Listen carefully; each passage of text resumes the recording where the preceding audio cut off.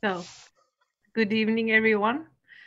Peter Paul Good evening. from Delft and Marjolein from Amsterdam and Lenard. Lenard, are you in New York or somewhere else? I'm in New York. Yeah, okay. And I'm in somewhere in Mediterranean Sea. And we are together tonight, and I would like to start with introducing myself. I'm an Amsterdam-based actor. My name is Imra Dincer, and I'm here tonight with three great teachers, Peter Paul Gerbrands, Marjolein Baars, and Lenard Petit. And they will be co-leading a workshop in Amsterdam in July from 11th to 15th. And we are together here like to give just the idea about what's going to happen in the workshop and some more details. But I want to ask, like maybe we can go one by one. And I first want to say that like my intention, my interest in this workshop is because I believe that like I know that there are really good, great two teachers in Amsterdam, in Netherlands, Marjolein Baars and Peter Paul Gerbrands, and they are inspired by the Michael Chekhov technique and they are using it in their work. But on the other hand, as an actor, I feel like, you know, I need a community in the Netherlands, a Michael Chekhov community. And when I'm checking with my actor friends or the other creative artists, I see that like it's not really known, maybe it's not really widespread in our country. So I think that's a great opportunity, like bringing these two teachers together and combining with Michael Chekhov Studio New York, because Lenard Petit is also coming to Amsterdam for the workshop. So maybe we can start, Marjolein, with you. Like, what was your intention with this workshop, and what is your interests as a creative artist and as a teacher these days? Thank you, Imra. Well, I know Len for a long time already. He introduced me to the Chekhov technique, and from there I followed him for a long time and became a partner in working together. And we traveled along the world or around the world in teaching the Chekhov technique. And in the beginning, there was a workshop in 1994, if I'm right, and that was in England. And that's where I met Peter Paul. And Peter Paul had started a Chekhov studio in the Netherlands. And I didn't know anything about it. So we met there, and then I became a teacher at a Chekhov theater studio. Len came there, and so we had this whole sort of community growing for several years. And after we had a part-time training there, and after I would say seven years or something like that, Peter Paul, is that right? I have no idea, sorry. Must be long right. time ago. Okay, so for 7 years we had this part-time actor training, and because there was not enough interest from the Netherlands, we moved on, and I became a separate Tiny Hero Productions, and I moved on with creating workshops, and yeah, that's about it. And then I did it for years and years and years, and worked together with several different artists all around the world, and with how much do you want to dive into the whole history of the Michael Chekhov around the world? But we did it for quite a long time. But it's true in Holland, there's a lot of people that are interested, but it's never become a community in that sense. And I think that also has to do with the sort of country we are. Yeah. Now, I also would like to have your take, Peter Paul. Like, what do you think about the Michael Chekhov technique in the Netherlands? Also, your approach to it. I mean, what is your interest as a creative artist these days, and as a teacher also? Well, these days I primarily use the technique in my organizational work. I'm an organizational consultant. And you'd be surprised how much actually we do use of the Michael Chekhov techniques, and how important he is in making things visible, for instance. Processes, what people feel, what people think, how they can create something. That all finds its roots in the Michael Chekhov technique. So that's why I've very much connected to it. Although my theater work, actually, my professional theater work already ended when I was 29. So that's long ago. But still been using the work a lot. I know Marjolein from that, and Len both from that. I can't remember when that was. This big Michael Chekhov meeting where I know one of the Michael Chekhov famous actors didn't attend in the end, and there was always this message on the board. Well, later I found out that you were writing those messages, Len. Who was this guy who didn't turn up? Anthony Quinn. Oh yeah, now I remember. Well, and then I've met Len on several occasions, and Marjolein, both in theater work and in corporate work. And the last thing I'd like to say is, I also do difficult areas in cities, transforming them, and we use a lot of culture there, a lot of art, especially theater. And again, there, the Michael Chekhov technique is so incredibly useful and direct. So I love it, and I still do love it very much. So. Thank you. So, Lenard, we will be hosting you in the Netherlands, and I want to also have your feelings, because I think maybe it's right to say that it's your first time in Amsterdam for a workshop. Is that correct? No. Very early after meeting Marjolein, she invited me to come, and she organized a number of workshops over a number of years. Mm-hmm. And also, as she said, this wasn't in Amsterdam, but it was in Leiden. That's where the school was, right, in Leiden. And so I went there and taught some there, and met with Peter Paul when I was in Amsterdam, and so maintained a friendship, and colleagues coming together kind of thing, and so when Marjolein asked to do this. To organize, if I would be interested, and it was like, yes, this would be great to come back to Amsterdam. It's been a long time, actually, because since going to Amsterdam, it was maybe the first kind of foray for me into Europe, and then I met a lot of people and got invitations pretty much in every country in the last 15, 20 years. In Europe. So I've been to Europe quite a lot, and then didn't go for a while because of COVID, and been a bit terrified actually of getting on a plane, and still am. So I'm going with a bit of tension in my body just so that I can get there safely. And Marjolein said there is no COVID there, so I don't have to worry about that now. Yeah. I mean, I haven't been teaching in the presence of people for 2 years. I've been teaching online in this forum, Zoom, and I like it. It's enjoyable. We've met there on Zoom, you and I, and but I have a lot of apprehension about coming and being face to face with people again. And people who want something. So I'm very excited actually about coming. Same here. Like, we are also very excited. I remember the first time I came to the Zoom workshops, and I was telling you that I want to know what it really is. I want to put everything in order in my mind. And you told me like maybe it's time to forget about your mind and like go through your body and your senses. So it will be interesting, because also in Netherlands, I think we have a mind-oriented culture, right? So this workshop, I think, will give a complete different window to the actors and also creative people in Amsterdam.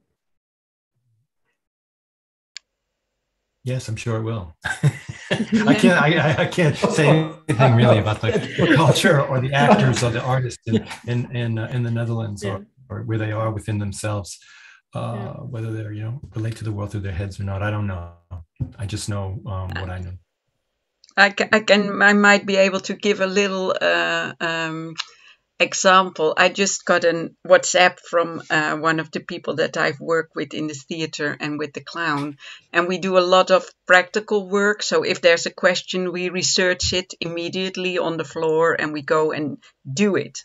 And she said, I was just given money by the government to do a training, and it was a very fancy training and all of that. And then she said, but we had to sit there all day, and all I could think is, oh, I want to go to Marjoleine's clown class because we research it on the floor. And I thought, well, that is such a great sort of, it's not for me that it's for me, but it's the difference in what we do is we research stuff through doing it and being active and sharing and I thought, wow, that's a great example actually for what we want to talk about and what we can expect or not. So would the government sponsor a more physical oriented thing, or they? I don't know. No, I said to her, I understand what you're saying, and shall we have a brainstorm to see how we can bring this more into practice? Actually, that's what I asked her. Yeah, but we'll see. That's exactly what we are talking about here in this workshop. And I'd like to give you a quote of one of my Czech friends who lives in Munich, and he says, the mind is intelligent, but the body is wise. And that sort of makes it very helpful. So we need our intelligence, sure, but we need more than that. We also need wisdom. And that only comes about when we start moving and doing and expressing ourselves. And that doesn't matter where it is. It doesn't matter if it's a board or if it's on the street here. We really start communicating when we start to express ourselves as a whole human being, not just like we are doing now. There's also a particular part of it, giving information, but it's not the whole experience which leads into activity, action, future. And it's also about not making notes on papers, I guess, because that's what I heard from you also, Lenard, that it's not about the notes and what you write on paper, but it's more about your nervous system or your senses or your imagination, like what you register in your inner system, and then it comes up when you need it. So I find it very special and also very surprising and magical part of it, I believe. Well, that idea about please stay away from taking notes was comes from one of my teachers who was a student of Czech, and that's how it was for her when she was studying with him. They were not allowed to write down stuff in their notebooks during the class. She said, he gave us a long lunch so we could lunch together and talk about these things together and go over them again in another kind of way, which was the way which was the thing that would be engaged. If you stepped out and took a note, you're engaging another part of yourself, another part of your being. And he said, save it for lunch, when you can meet and do that as a group. And in that period, you can write things down.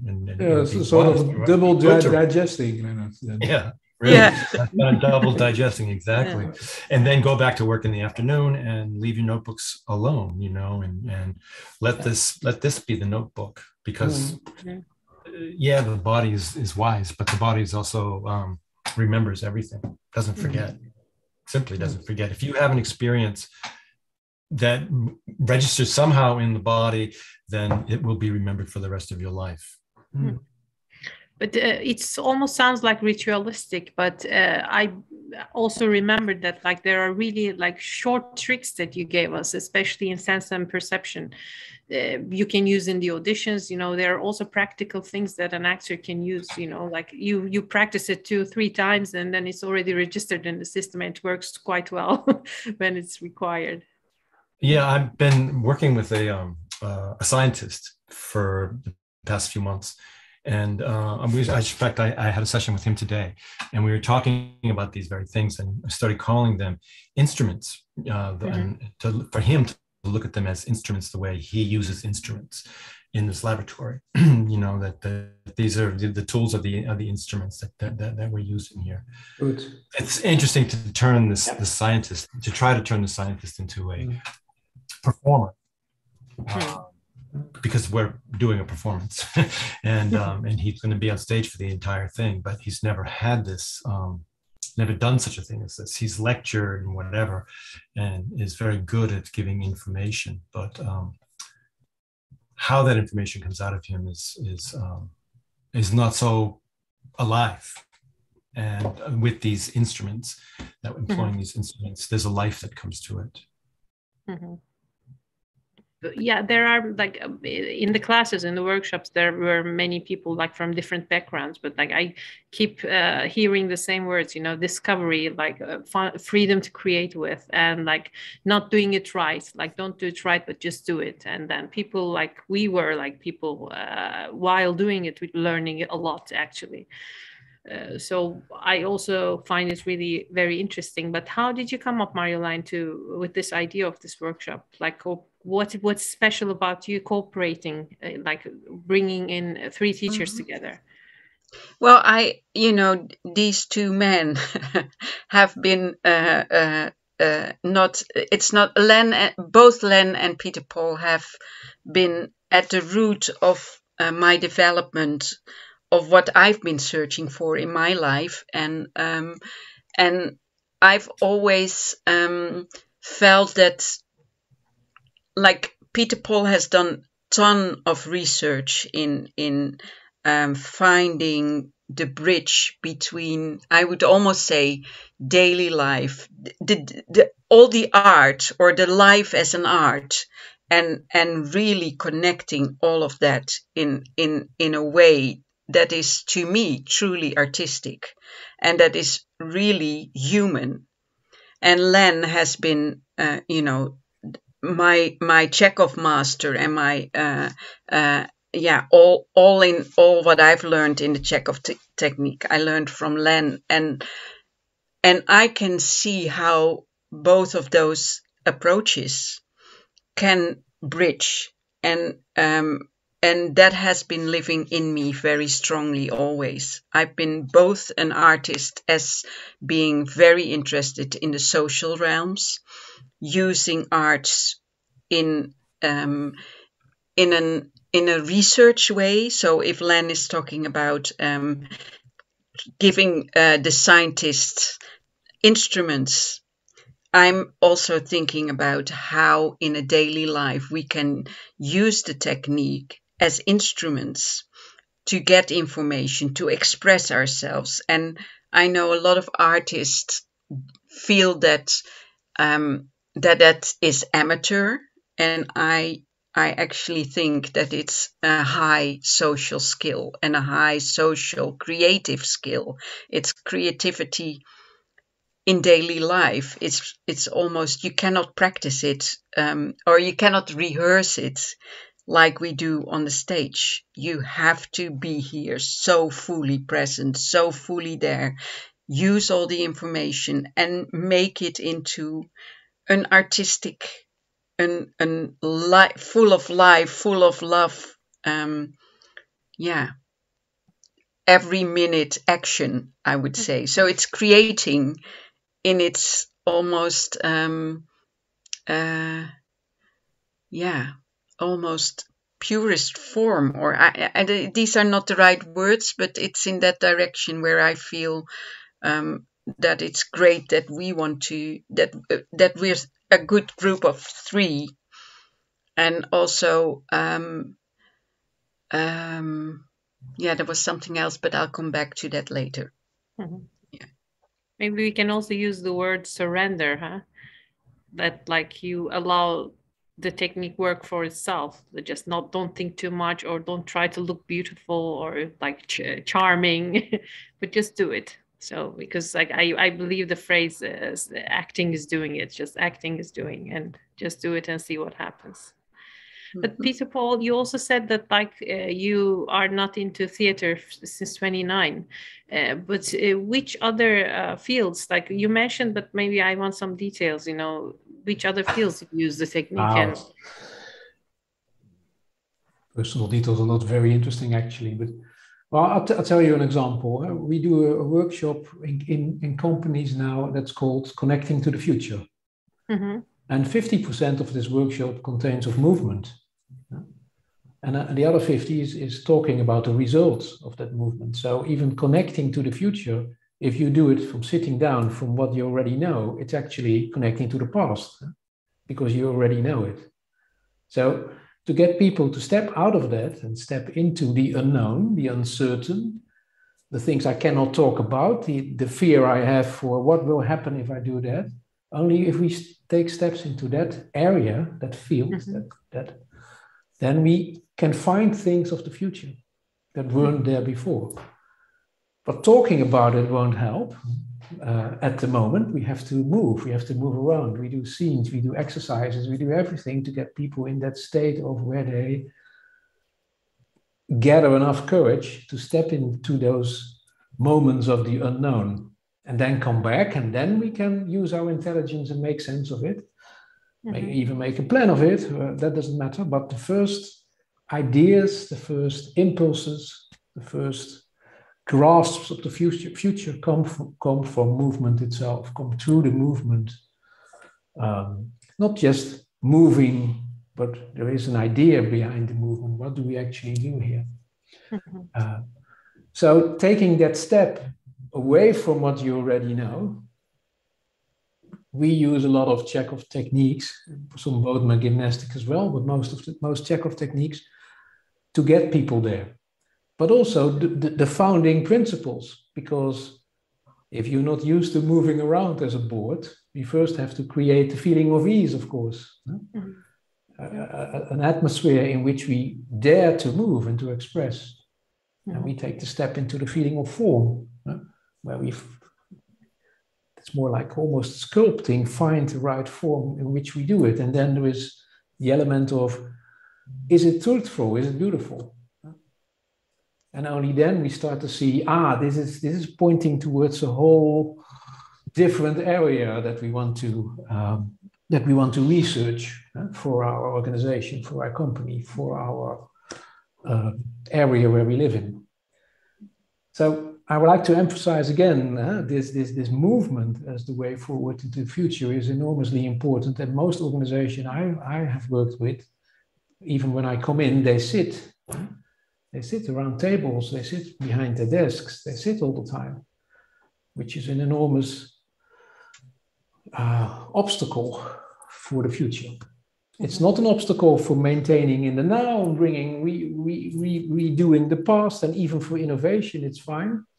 But for a whole new idea, we need to move and we need to learn to understand what kind of what wants to express itself through us when we are doing something. So, is that an answer to your question? I don't think so, but it's actually something I wanted to say. No, actually, it's very helpful. I'd like to say something about that. I've recently been teaching a lot of courses on the psychological gesture, which is a piece of the Chekhov technique. It's the probably most well-known title of some piece of the Chekhov technique. And when people come to this in the beginning, it's quite elusive and difficult and mysterious about what it is and how to do it. And I've been teaching lately that we can stumble upon these gestures in an easy way by just finding ourselves in movement, by moving like finding the movement of a wave, an ocean wave that crashes on the beach and goes back out, right? And so you get the body to move like this, just move like this, right? And then we have what we're working on, what we're looking for, kind of all around here, and what Michael Chekhov calls like the higher intellect, the monologue or the play or the character or whatever, is all just sort of living right here. And then through moving in this wave, we just discover these gestures which come out of nowhere. They were unknown a moment ago, and all of a sudden they arrive, and we're forced to examine them and see what they are, which they were unknown before, and they are about the future. They are about my future work, and they seem very often to be exactly what the actor is looking for in the search. That would have been just could have been just to sit down and think about it and try to figure out, well, what does the gesture look like? And they're kind of like just fumbling and stumbling in a very abstract and mental way. But just to get into this repetitive movement, these things appear and they're discovered. And this creates a kind of charge in the person who receives these things. And so these things are potent. And they came from movement. They came from movement. They did not come from sitting down thinking about what you need to find. Yeah, and also I think what is great if you do it that way is you know if it's right or wrong. You know when it's there. So there is you were talking about wisdom of the body, and there is something inside of me that knows or recognize something as truthful, as right, but I gotta move in order to do it, to discover it. But there is so much more in that unknown that is known. But it's not because I know it here, but it is because something in me knows that it's there, or that is it. Yeah, it's very fake, but at the same time you gotta do it. And then it appears it appears, and then it isn't fake. No, but it isn't fake. It's something when you move with a certain intention, something will appear, will connect to you. That's why we call it connecting to the future. And then from this recognition comes an idea. It's actually a dialogue, you could say, in which I try to give shape. And it's fun to do it as a group as well. So it's not just an individual exercise. It's what you can do as a team, as a group as well. But it's so interesting what you said, Peter Paul, really about the sitting around talking about the future only with the things that we know. You can only just deal with the past. That produces only the past. Even your intention is to move forward. That's the point. Yeah. And I want to come. Sorry. I also find it very valuable what you said, because I think this workshop is not only for the actors, it really serves to many people in creative business, or just want to be creative in their jobs. Can I say that, Marjolein? Because it's not, I know that Lenard, you're also working with singers, not only actors, but like many people from creative field. So it can many people from creativity, they can find, pieces and bits that can work really well for themselves in their jobs also. Is it fair to say that? Yeah, I would say so. I think it you connect to the creative individuality in everybody. So we all have it, but we are not used to call it that. And sometimes you feel, oh yeah, but that is not so creative, or that is not an artist. But again, there is artistry. Is that a word, Len? Artistry in everything, and there's such clarity in working this way, and such Well, we come from this source of Michael Chekhov, and one thing that I remember reading from Michael Chekhov is that when you're practicing things, especially as a student, that you must do everything like it's a little piece of art. If you're asked to lift your arm as part of an exercise, which doesn't sound like anything but lifting your arm, but to bring your aesthetic, creative, artistic self to this action of lifting your arm, even though that's not the intention of the exercise, that's about something else, but to make that a little piece of art is a kind of consciousness that's very sparkly, very sparkly. Beautiful. Actually, that's how you train your instruments, huh? If I may call that an instrument as well. Huh? So there is no gesture that doesn't have a meaning, huh? and you can also bring a meaning to it. So it's important that we try to understand that. I like what I like about the workshop we are going to do is the fact that the title is Expect the Unexpected. So we don't go there with a full plan. We go and work there together. And I also like that we go to work, that the 3 teachers, if that's possible with the amount of people, I have no idea, are working together. We are there in the same room with the people. So it's not a classical form that mostly those workshops are about. So it's our own unexpectedness is also in there, which I think gives it an extra invitation for me. Okay. But we will have an overview. We will have a large picture without a specific moment to moment plan. But we have intentions, obviously, and it is to work with more than actors. But that's pretty much my world. I work with performers almost entirely. But I have worked with other creative type people. But this stuff of Chekhov is, and he even says it, it's the language. It's a language for artists. All of these things become a language that you speak to yourself or you speak with your colleagues. And it's very inspiring, all the time inspiring to lead you to creation. Because it is our artistic language about how we speak.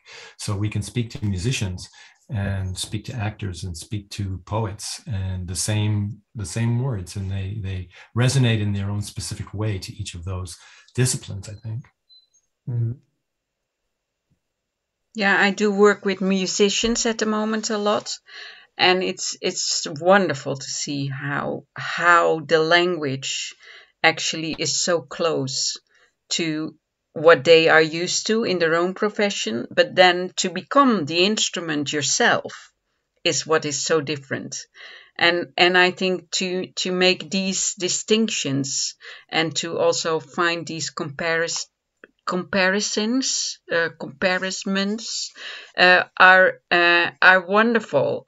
And but it strikes me over and over again that it is especially is such a human language, a universal, artistic, human, creative language, and every artist understands it. Yeah. You say that again? I like universal, creative, artistic. What else? Human. Human. That one should be in the front. Yeah. I agree. I was about to say, I really like the childish joy part of it. It really gives you the joy of playing.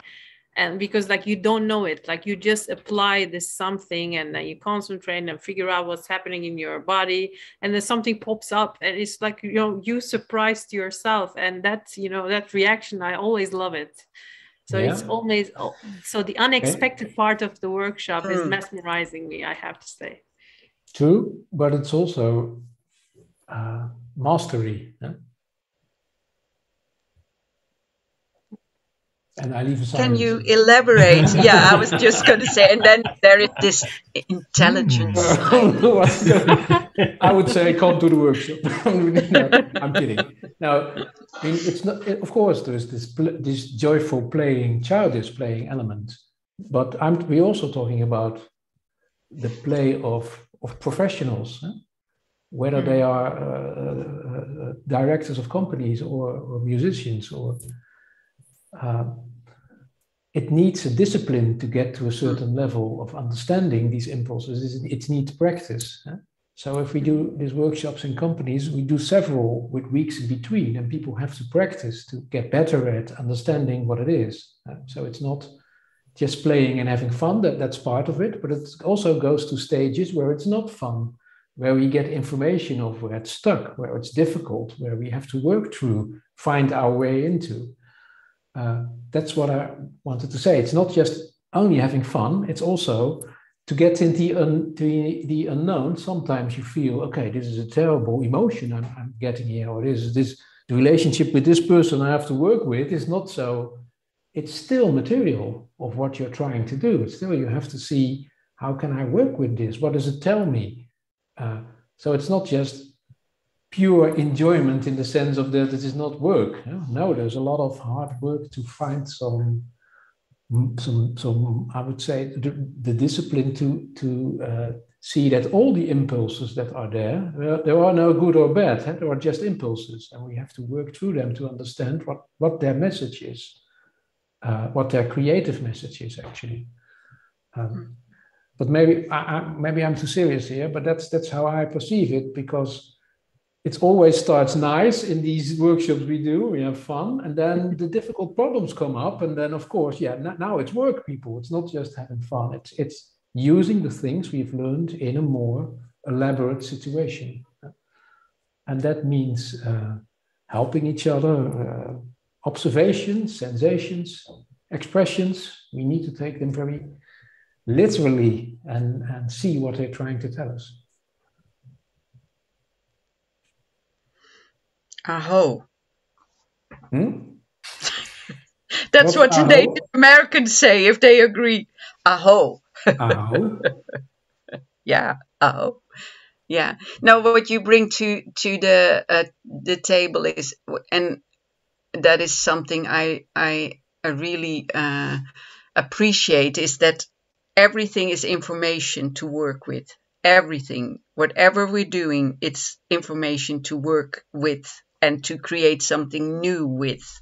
So that is the part where it's true. And to also not, if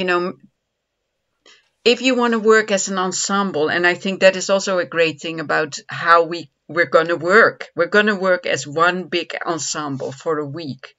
And of course, and that is a challenge, because of course I can at a certain moment think like, oh, I don't want to be here anymore, or I don't like it.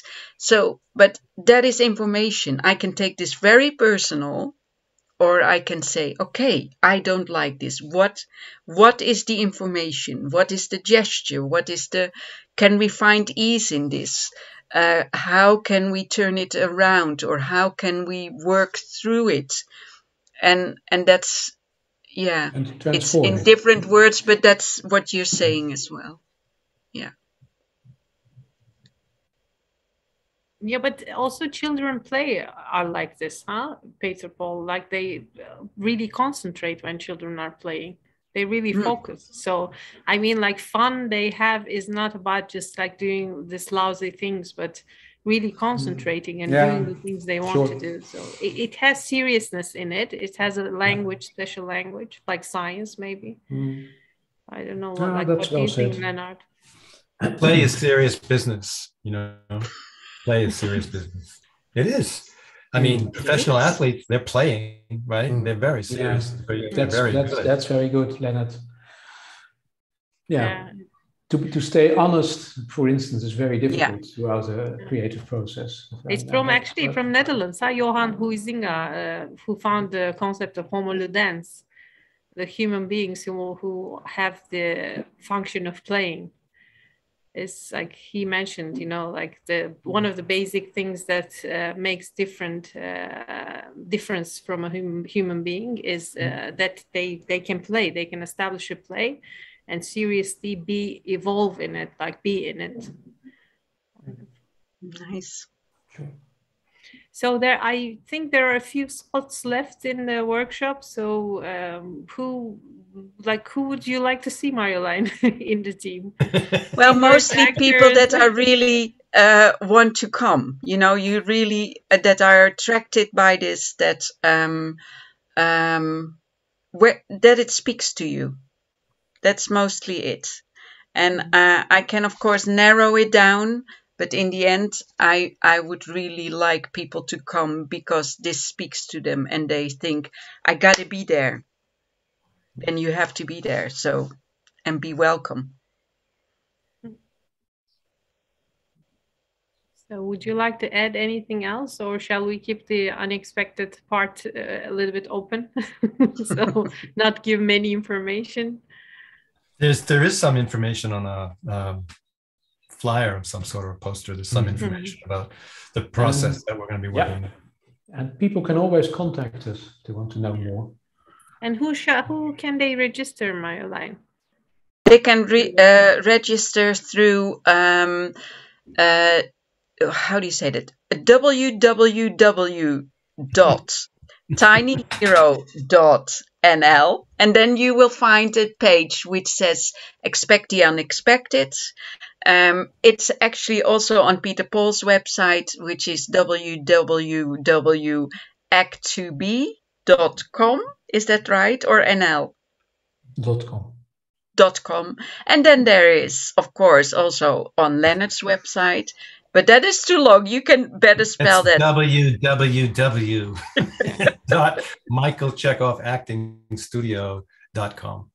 Yeah, and also information there, which will only direct you to www.tinyhero.nl. But yeah, always in the end you always come to me. So that's. Okay. But also people can follow in Instagram, Michael Chekhov Studio New York. It's Chekhov Studio in Yes, I've been seeing you there quite a lot these days. Yeah, me too. Yeah, great. Okay, thank you very much, people. Yes, thank you all. Yeah, I'm looking so forward to being with you all, and you'll be there too, so that's fantastic. We're going to have some play. Okay. Perfect. Thank you, Imra, for having this conversation with us. Thank you all, and see you all in Amsterdam, huh?